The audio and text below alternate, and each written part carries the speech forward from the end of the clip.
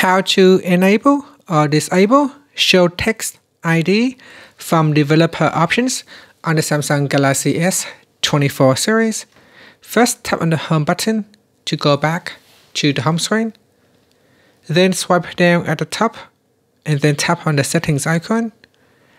Next, from the Settings page, we scroll down to the bottom, then tap on Developer Options. After that, we scroll down, and then in here, tap on Show Text ID. Tap on the toggle button to turn it off or switch it on. The Show Text ID feature in Developer Options is primarily used for app development and debugging. When enabled, this option displays the unique ID for each text element within the user interface. This can be helpful for identifying specific text elements, debugging layout issues, and testing accessibility.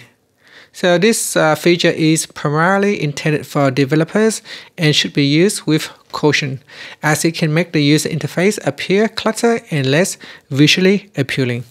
So finally, tap on the Home button to return back to the home screen.